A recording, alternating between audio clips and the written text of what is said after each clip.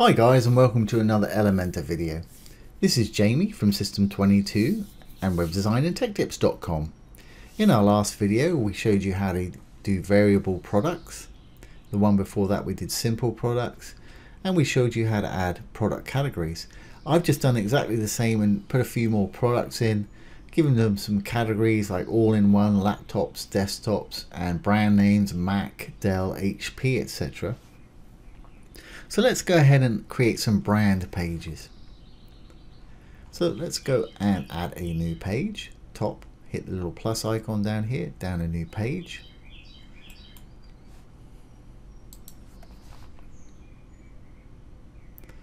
And we're going to call this one Desktops.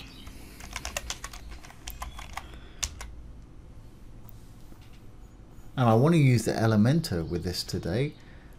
So I'm going to go down to our page attributes. If it's not open, just hit the little arrow.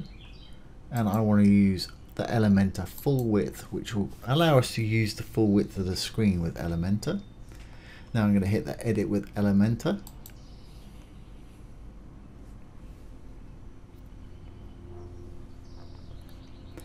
And it loads the Elementor console here. And here are our widgets on the left hand side here. Here's the free ones. Here's some pro ones.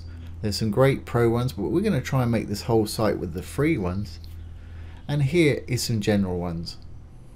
So the first thing I want to do is just add some products. So I'm going to use a text module for that. You could use a code module, but I'm going to use a text module. Simply left click, drag and release once it's where you want it to be.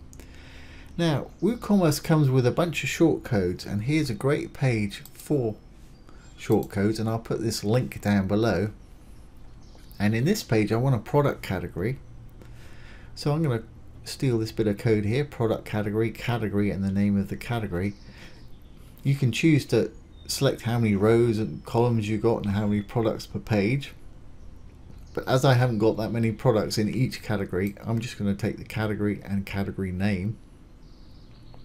And then of course I'll have to put a square bracket on the end there, so Control C to copy. Back to our page, and I'm going to paste it in instead of this dummy text there. And like I say, I want to add a square bracket on the end there to close that out. Now sometimes they display here, sometimes they don't, but they will display on the regular page. Now I've got no category of clothing, so I need to put one of my category names here. So I've got laptop with the name of my laptop categories. So let's update that and take a look. Sometimes they'll appear here, sometimes they won't, but they always appear on the front end, which is the most important part. To preview the changes, just hit the little eyeball next to the update button down here. And there we have it. It's put my little laptops in there.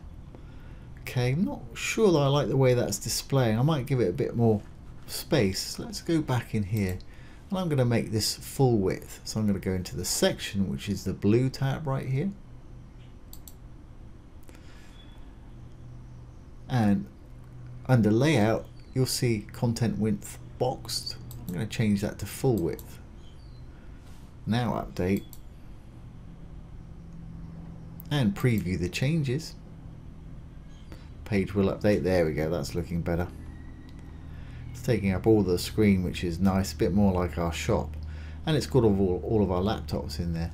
Well, let's give it a heading, and then we can duplicate this page and make one for desktops and all-in-ones, and then we can add it to the menu here.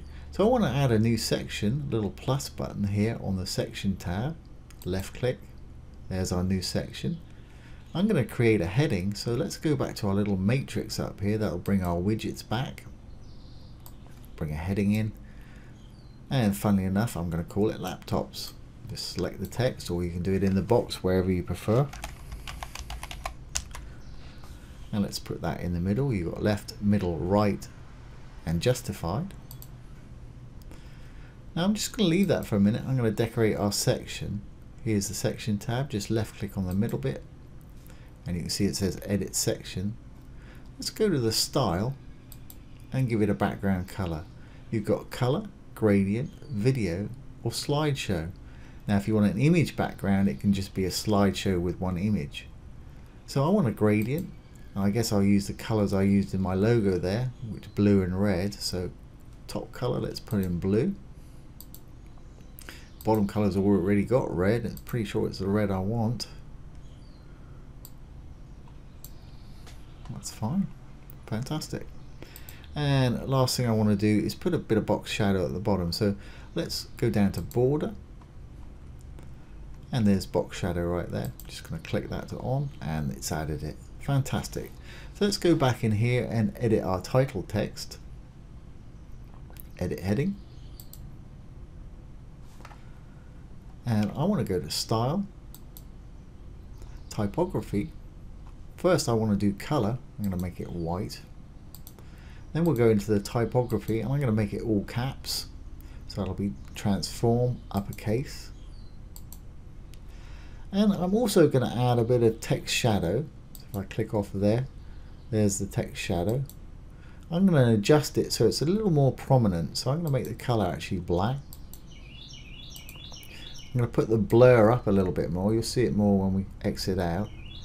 And I can put the horizontal and vertical offset up a bit more. So we'll update that. If I click off of that, now you can see the box shadow, or the text shadow I should say, a bit better. So we're good to go. Let's update that and preview our changes. And there we have it. There's our little laptop page. Now what I'm going to do is I'm going to save this as a template, and I'm going to create one for desktops and all-in-ones. So to do that, go down to your update button. There's a little save options there. Save as template. And I'll call it prods for products.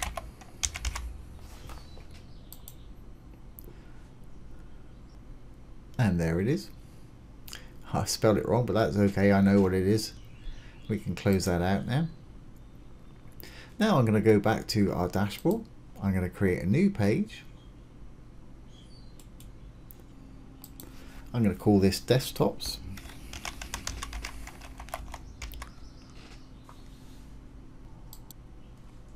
Just realized the laptops page I called desktops. That's okay. I'll do another one and we'll change the name on the other one. So we'll call this one desktops. I want to edit with Elementor again, so I want to use full width. I'm going to hit the edit with Elementor.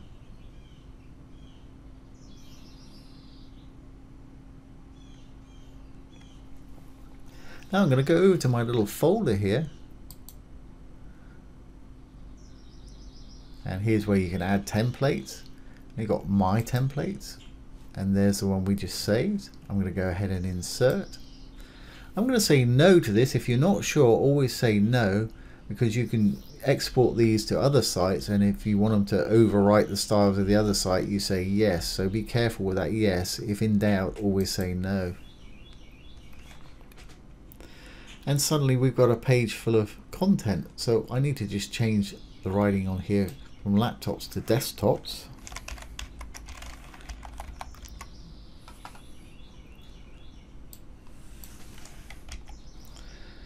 And for our shortcode in here, I just need to change that from laptop to desktop.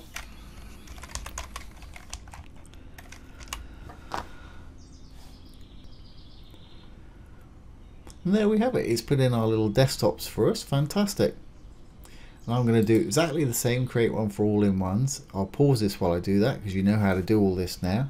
And then we'll create a quick menu. Okay, so I've just done the all-in-ones and there they are. Let's go to our pages and let's create a quick menu and make our shop the home page. And that'll do for this video. So let's go down to appearance. Now I've made the pages. I'm going to go to menus.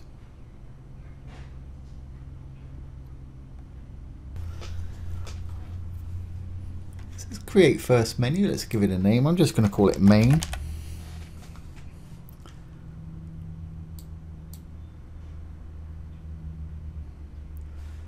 And I'm going to add all-in-one, desktops, laptops, Guess we could add my account, and we'll have cart, and we'll have the shop. Add to the menu, and as you can see, it's added them all to the menu.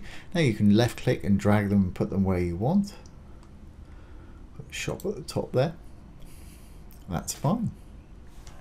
Save our menu. Now we need to assign it. So if we go to our customizer,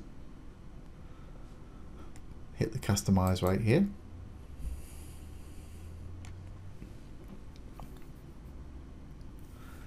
We can go to menus, view all locations, and it's desktop horizontal menu. And of course we want that for the mobile menu also. And there you can see it's put in there, shop, all in one, desktops, laptops, my account and cart. Now I don't want this generic page as the front page. For the time being, let's put our shop page as the front page, and we'll be creating a new front page that's a lot more interesting as we go along. So if we go back, we can go to home page settings, a static page, choose the page. I want it to be the shop page. Let's grab that one. There we go. And that'll do it for now. Let's publish and check out the site. Visit the site. So we now got our home page with a shop with all of our products on it. We've got an all-in-one page. We've got a desktop page. We've got a laptop page. Got an account page which will ask you to log in, and you've got your cart page. I don't think I've got anything in my cart at the moment. No, carts. Oh yes, I have got one thing in there. Great. Okay, so that's it. I hope you've enjoyed that and found it useful. Once again, this has been Jamie from System22 and webdesignandtechtips.com. Thanks for watching. Have a great day.